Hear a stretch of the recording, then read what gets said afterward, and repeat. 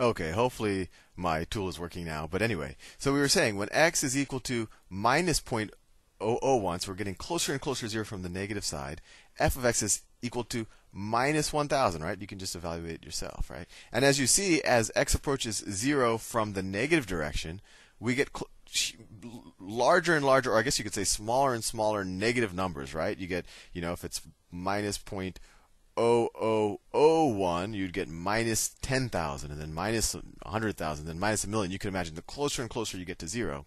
Similarly, when you go from the other direction, when you say when x is 0.01, there you get positive 100, right? When x is my thing is frozen again, and it's 0.001, you get positive 1,000. So as you see, as you approach 0 from the negative direction, you get larger and larger negative values, or I guess smaller and smaller negative values. And as you go from the positive direction, you get larger and larger values. And let me graph this just to give you a sense of what this graph looks like, because this is actually a good graph to know what it looks like just generally. Let's say that's the x-axis. This is the y-axis. Change my color. So when x is a negative number, right? As x gets really, really, really negative, right? As x is like negative infinity, this is approaching 0, but it's still going to be a slightly negative number. And then as we see from what we drew, as we approach x is equal to 0, we asymptote and we approach negative infinity, right? And similarly, from positive numbers, if you go out to the right really far, it approaches 0, but it's still going to be positive. And as we get closer and closer to 0, it spikes up and it goes to positive infinity. And you never quite get x is equal to 0.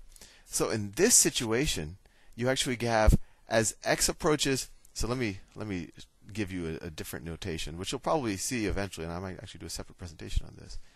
The limit as x approaches 0 from the positive direction, that's this notation here, of 1 over x. Right? So this is as x approaches 0 from the positive direction, from the right-hand side. Well, this is equal to infinity. Infinity. And then the limit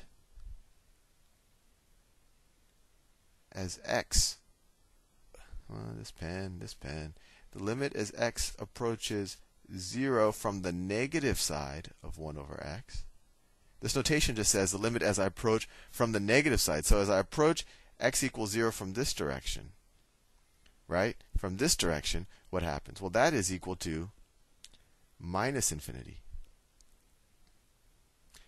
So since I'm approaching a different value when I approach from one side or the other, this limit is actually undefined.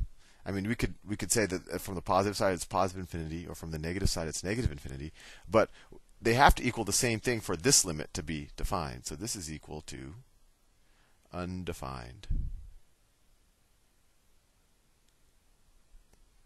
So let's do another problem, and I think, well, this should be interesting now.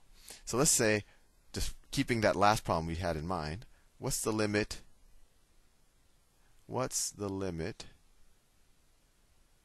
as x approaches 0 of 1 over x squared?